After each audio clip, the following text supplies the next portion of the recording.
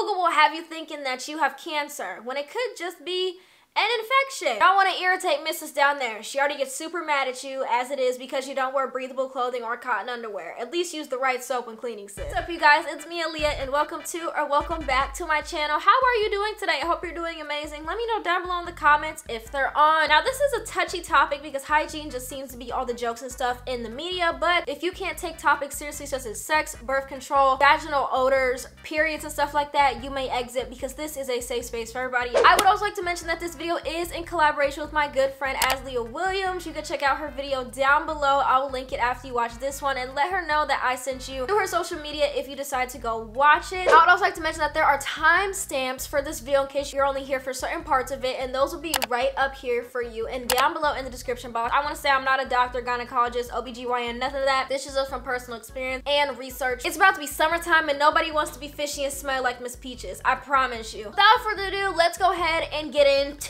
it.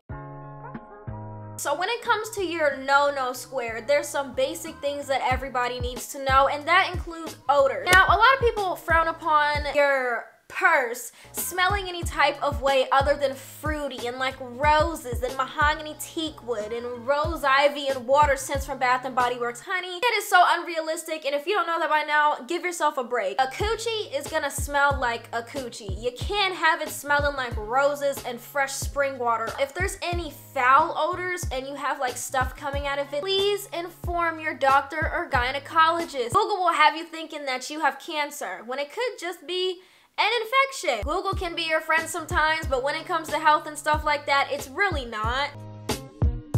Cleaning your coochie hoo-ha box, whatever you want to call it, 101. Let's get into it. When it comes to cleaning down there, please do not stick anything inside of it. This is called douching, if I'm not mistaken. And this can really throw off the pH of your inside of your cooch. And you don't want that. It makes everything really uncomfortable, and douching seems like a lot of work. All you have to do is get some water and get some soap and gently clean it with the washcloth, loofah, or even your bare hands if you want to be super gentle. Don't be afraid to touch it. It's yours to keep. Get comfortable with it. When it comes to cleaning down there, I definitely recommend that you use things that are more on the less complicated ingredient side, because things with less ingredients have just been proven better because it's less irritating, and you never know. If you can't read the chemical, you probably shouldn't be using it, especially for such a highly sensitive area like that. I definitely recommend the honey pot sensitive wash for your lady bits downstairs because it's really gentle and really easy to find and really inexpensive for the quality of the product. Also, support Black-owned businesses because a Black woman does own this business. So thank you, Missy, for creating this. In the summer, you should be doing a little more often because we're sweating, stuff builds up, bacteria builds up, and you really should be getting that all off of you, especially down there before odors can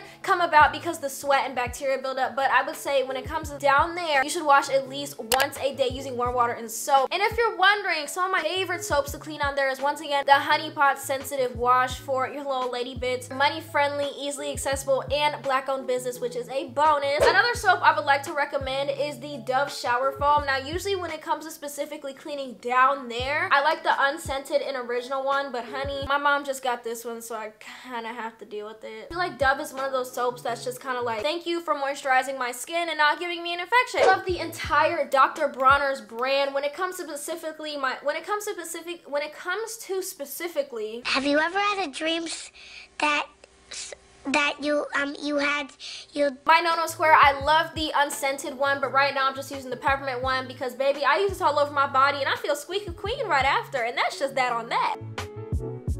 When it comes to all-day freshness, I always recommend this in all my feminine hygiene videos or hygiene videos in general. Steer towards cotton underwear. I know we love the lacy and silky and satin trend going on right now, and I'm not telling you that you can't wear any of that because at the end of the day, it's your body, but I definitely recommend that you at least wear cotton underwear a couple days of the week. If you're not going to do that, you should at least be wearing them every night, and this is because it lets everything breathe. It just keeps sis open. The gates are open for her to get some some air. Every other part of your body needs air. Why not your cooch? Also recommend that you do not wear super tight, unbreathable clothing all the time. If you like wearing super skinny jeans, make sure you at least give yourself a break 3 to 4 times a week. Once again, you need to let down there breathe so I can get rid of all that stuff that is in it, because sis is a well-oiled and self-cleaning machine, and if you're not at least providing the gateway to where she can breathe, she does everything else for you. Why can't you at least give her some breathing space? I also recommend that you sleep with cotton underwear or no underwear at all. Now you're probably thinking, Aliyah, I have people walking in my room. When it comes to this, you can wear a big t-shirt. You could just sleep completely naked. I've slept completely naked multiple times and it's the best thing in the world. Granted, I hope nobody came in my room that night, but hey, sis felt amazing the day after. I mean, she always feels great, but super great the day after that. Can you see a pattern? The way to stay fresh. Let her breathe.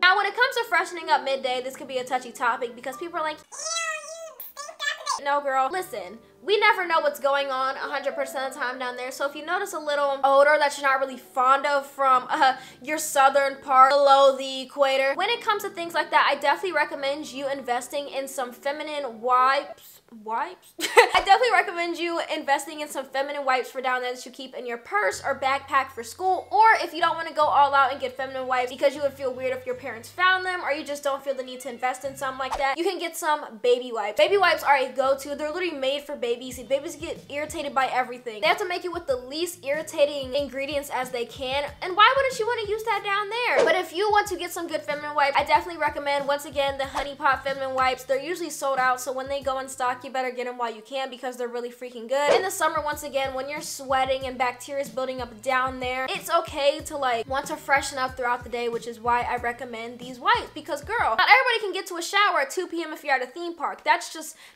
not reasonable. That's just not how these things work. A big part of this video we're going to be talking about is periods, because I feel like when it comes to feminine hygiene, people always talk about how to stay clean off your period and how to be fresh off your period, but nobody talks about it on your period, which I don't know why, because on your period, you have a lot of things going on. You have blood coming at you by the pint. Your emotions are all over the place. You're bloating, you're cramping, you're breaking out. You just feel like overall. But anyway, I'm here to fix all your problems. So for me personally, I used to be a heavy flow girly. My cramps used to be really bad. I used to bloat really bad until I got on the birth control pill. I literally have been on the pill for like about to be 2 months. I've noticed such a drastic difference in my period flow and cramping and bloating. My period usually lasts up to 8 days, but ever since I started birth control, it has shrunk down tremendously, and my heavier days used to be day 2 and day 3. But now I don't really have any heavy days. I just kind of bleed for like a couple days. I'm still trying to see what my average day count is for my period now, but that's just what it's like before and after the birth control pill for me. So take it how you want it. I've been having my period since I was 12. I'm about to be 18 years old. I know how my body works, okay? I'm ready to give you some tips that have helped me. Now, when it comes to relieving general period symptoms, I recommend that you either A, work out even though you don't want to get up. It gets your blood flowing, and for some reason, working out and getting active just helps. I don't know. The doctor said it. I didn't. I don't work out to feel better. I personally like to take another way of relieving my symptoms, which is painkillers. Midday, Tylenol, and Advil are my go-to painkillers, and something I have to tell you when it comes to painkillers on your period, avoid aspirin because it can actually make you bleed more. Who would have thought? So when it comes to your period, avoid aspirin. You're already bleeding enough. You're losing enough blood. Yeah, it's natural, but yeah, it can be freaky, and why would you want to take something that makes you bleed even more? Girlie, not I. Couldn't be me. And also, a last result, if your period is super bad like mine was, you can always check out your option of birth control if you really want to. Oh, and one more option, you can always switch up your period products, which I am about to talk about right now. This isn't even a recommendation. This is a spoken rule. Make sure you're changing your tampon and pad every 2 to 4 hours. When you leave it on for too much, you can sometimes smell it, and I'm telling you this because we're talking about feminine hygiene, keeping clean, and if you want to keep clean, you need to stay on top of that tampon and pad. And also, if you leave it on for too long, you can bleed through. Now, granted, everybody's flow is different, but I just recommend that you change it every 2 to 4 hours because that's a very general and very big time gap. When my flow used to be really heavy, I was changing my pad like every 3 hours / tampon, and it was full. Imagine.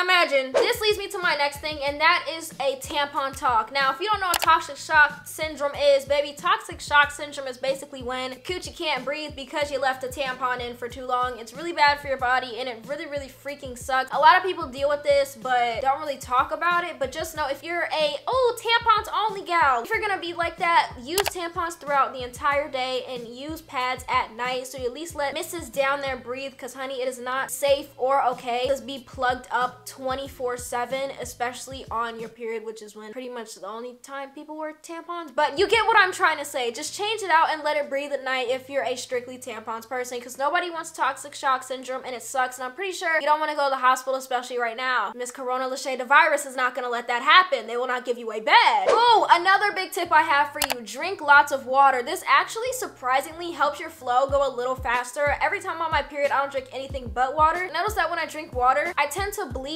out more in less amount of time, and that's kind of how I shrunk my period days from like 9 to 10 down to like between 6 and 8. It may not be a drastic time difference, but it's something. So drinking a lot of water helps you a lot. Like I said before, exercise when able. I know a lot of my athlete friends that are female actually say that because they play sports, their periods only last for like 3 days. I'm all of a sudden a volleyball player. All of a sudden I'm a cheerleader. Working out tends to shorten the span and relieve a lot of the symptoms on your period, so definitely try it out. It might take a while for you to figure out that the symptoms are gone, or at least a little better, but anything is better than nothing. Avoid scented products. I said this when I was talking about cleaning down there, but scented products are just really not good for you down there, because the chemicals mixing with the natural balance of your hoo-ha, even if it's not going on the inside, I'd rather just be safe than sorry. Like I said, if you want to avoid scented stuff, it's preferred, but if you don't really care, you can always use whatever you want to do. I'm not telling you what to do, I'm just giving you my tips and tricks and what I have found based on research. Now, this is something that I'm kind of still iffy on, and that is trying organic products. Now, I personally don't use organic products. The tampons and pads I personally use, because my flow was so heavy, I'm probably gonna have to change it because my period has lightened up so much. I really love the brand You by Kotex. Now, I know there has been a lot of controversy of all the chemicals that comes in brands such as You by Kotex and Always and things like that. I've heard that when it comes to organic products, because there is less stuff in them, it actually helps with cramps and some of the really, really, really bad period symptoms, and actually just makes them a lot better and just tolerable. So definitely let me know if you experienced that, because if that's the case, honey, I'm about to be all organic in this household, even though I really don't need to be, because thanks to Miss Pill, I don't have to deal with many symptoms anymore. So another tip I have for you, which is pretty much something I never really talked about on my channel or showed you like my personal ones. Now, I am 17. If you're a grown person, please leave. This is really weird. My parents actually might get mad at me for doing this, but it's fine. I don't really care. I'm here to be the big sister to y'all that y'all never had, slash the mom. Let's get into these period panties. Period panties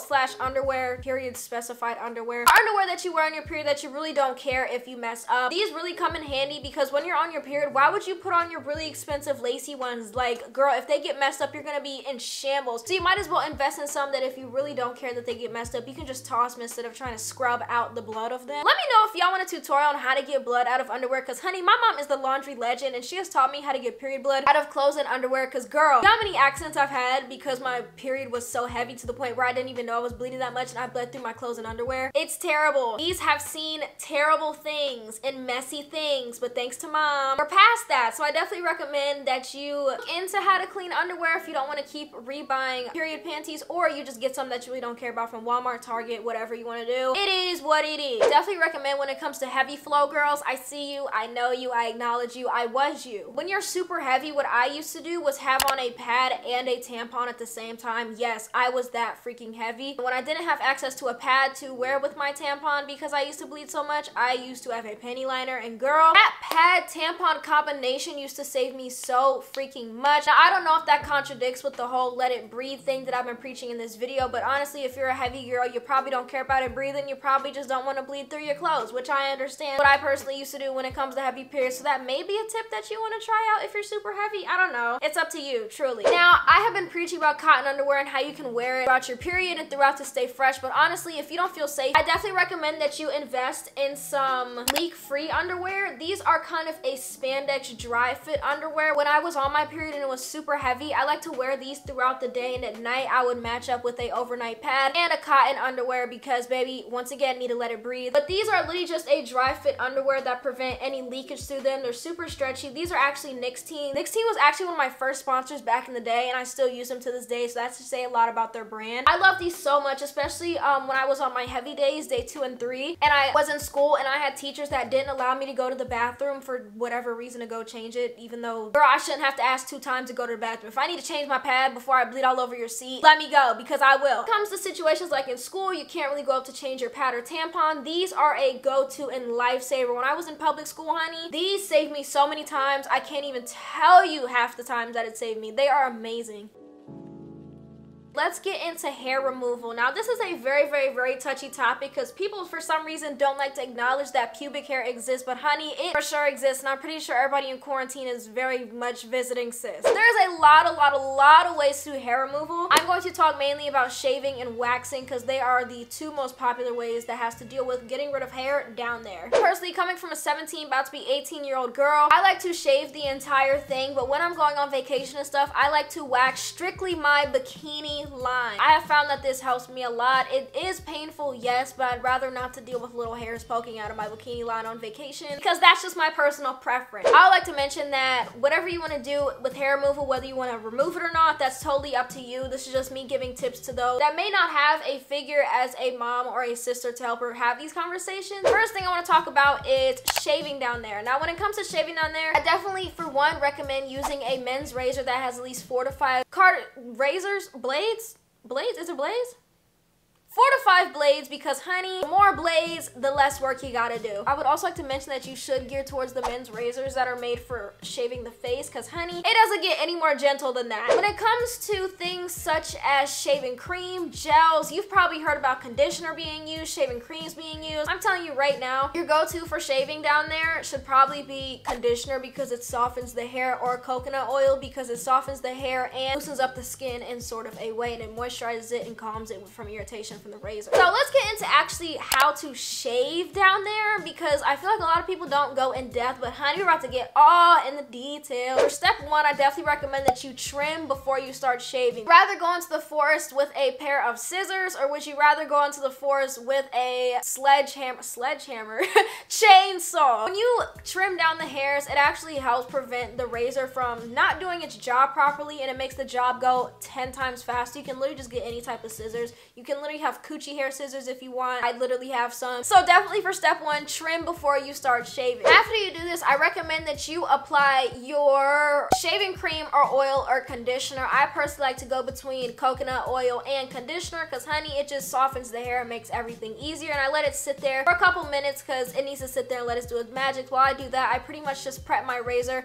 and get ready for shaving. So for step 3, this is where you actually start shaving. You want to shave in the direction that the hair is growing. So if your hair is going downwards, you want to bring the razor downwards as well, because going against the hair initially can create razor bump, and also going against the hair can also just cause pain, so we definitely want to not get into that. So for step 4, after you get most of the hairs off, you can begin shaving in the opposite direction of the hair growth if you want to. I notice that sometimes I have to do this because sometimes going in the direction of the hair growth after a while, especially after the main portions of the coochie hair is gone, it just doesn't do the same thing for me. So now you can start weed whacking and doing everything you want. You can go sideways, the opposite side of that. That doesn't matter. If you want to do that, go ahead and do you. Something I also want to mention is that you should be rinsing off your razor multiple times, because honey, the more hair that's stuck in there, the less it's going to work, and you're just going to be wasting your time and going over the same area 10 times. It's not good for you or your skin because it's going to get irritated. All that for no hair to come off. Rinse off the razor. Don't be scared to kick up your leg on the side of the tub and start shaving and use a mirror. You should be comfortable with sis down there, so it's okay to look at it. It's okay to want to get in detail. So don't be afraid to kick up that leg, because that prevents cuts and razor burns and everything like that. Nobody wants that, sis. I'm just trying to help you. So after you finally get all the hair off of you and your pom-pom, you should definitely spend time rinsing it off and making sure you get all the hair off and nothing is caught in any creases or crevices or anything like that. Now, when it comes to making sure sis is not irritated, I definitely recommend that you apply an alcohol-free aloe vera or baby oil. I personally like to use baby oil because all the aloe veras I have used, it actually makes it burn for some reason, I guess because it's still like an open follicle. I personally like to use baby oil. It makes it super soft, it moisturizes, and it cures my irritation. Sometimes coconut oil depending on the day, but mainly baby oil. Me personally, I have taken an interest in wanting to do this. Am I scared as hell to do it? Yeah. I'm very interested in getting my whole thing waxed because, honey, shaving is just a hassle. It has a lot of negatives to it, along as waxing does too. But me personally, I would just rather get it waxed because it's one less thing I have to worry about every time I go to the pool. And I feel like it's a run for its money. And when I wax, when I get out of the shower, the hair's not going to start growing back. When it comes to waxing the whole thing, you can do this at home or professionally. I would say professionally because mind over matter. A Brazilian wax typically costs $20 to $200 depending on where you're going and like where you live and the professionalism of the place. So if you have a high pain tolerance and small patience, this method might be for you because, honey, it's looking to be good to me. When it comes to waxing your bikini line, you typically go between every 3 and 4 weeks, and a lot of people do this at home. Personally, I have 2 methods and 2 products I would like to recommend if you would like to do this at home, especially since we're in quarantine. And one of these things that is more accessible is this Glee Bikini Wax Strip Set. Now, wax strips have been known to hurt, and honey, these do hurt like hell because you're literally ripping your hair from the hair follicle with a piece of gel. Like, I don't know what you expect. But I love these a lot because they are cheap, affordable, found at Walmart, and they smell really good. And they're really easy to use. So 10 out of 10, gonna have to use those in a couple weeks because, honey, birthday's coming up and I got plans. The next product I'm gonna recommend, which is a more over-the-top product, it is the Venco Home Hair Removal Kit. You can use this for any other part of your body. This is specifically for your bikini line, so depending on where you want to invest your money, I got this to do my brows, mustache, and other parts of my body. It's just like that. But when it comes to down there, I'd rather stick to strictly bikini waxing kits. Now, when it comes to bikini line, do them at home or professionally, but just know when you're doing it professionally, they cost between $20 and $50 depending on where you go, where you live, and the professionalism and quality of the place. And they do everything for you, so it makes it 10 times easier. You don't have to be counting down to 10 because you're scared to rip it off. They'll just rip it off really quick. And 9 times out of 10, they make the experience 10 times better because they know what they're doing. But if you do decide to do it at home, just know when it comes to applying wax strips or hard wax, which is what this is, you always want to apply the wax in the direction that the hair is growing, and you want to rip it off in the direction the hair is growing as well. And after that, you want to apply pressure because it is going to hurt because down there is a sensitive area as a whole. Y'all know it's pretty sensitive, hence the reason we're having these conversations. And then after that, you're going to want to apply some aloe vera and then maybe exfoliate. I don't like to exfoliate after doing that. If it's just my bikini line, I'll exfoliate the area, but if we're talking about the whole thing, couldn't be me. I am here to give you some of my favorite hair removal products, although I have mentioned them earlier in the video. If you didn't hear me clearly the first time, let's go ahead and get into these razors. Now, when it comes to shaving in general, I like to use Joy razors for just like the rest of my body because they're super gentle, super really good quality. Let's get into that. And they're sold at Walmart. Walmart is the best. They got everything. Along with the Glee Shave Mousse, and I also like to use the POS shaving cream because that moisturizes my skin a lot. But something about shaving mousse is just more fun. I don't know what it is. When it comes to specifically down there, I like to use men's razors with at least 4 to 5 blades because the more blades, the less work you have to do. And when it comes to cream slash hair removal, you know, barriers that you use down there, sometimes I don't even use anything, but when I do, I like to use conditioner and or coconut oil to soften up the hair and make the experience a little less, como se dice, annoying. And when it comes to waxing, like mentioned before, I love the Glee Bikini Wax Strips and the Venco at-home hair removal kit. This is for more of the overall body removal hair, and I like this for my bikini line specifically. I never personally waxed down there by myself or I had it professionally done because I'm not 18. Can you imagine the conversation with my mom and I'm like, hey, can I get my whole coochie waxed? For what? I don't know. Girl, you know for what? Let it go. Ooh, that was a lot of information, and that is it for today's video. I hope you guys enjoyed. I know it was long, but this was a long-awaited video that you guys have been asking me for. I went over things such as periods, keeping it fresh, things you should be wearing, things you shouldn't be wearing, favorite products, hair removal. Let me know some of your tips and tricks for your hoo-ha, pom-pom, purse, whatever you want to call it, down below in the comments. Let's keep it classy and mature, please, because this is a safe space, and a lot of people might not have a figure to talk to when it comes to stuff like this. It's okay to help people out, okay? Once again, I'd also like to remind you to head over to Aliyah's channel to make sure you check out her hygiene video because she is my go-to. Y'all think I'm your big sister? She's my big sister when it comes to stuff like this. You can see we're practicing social distancing. See? Collabing from a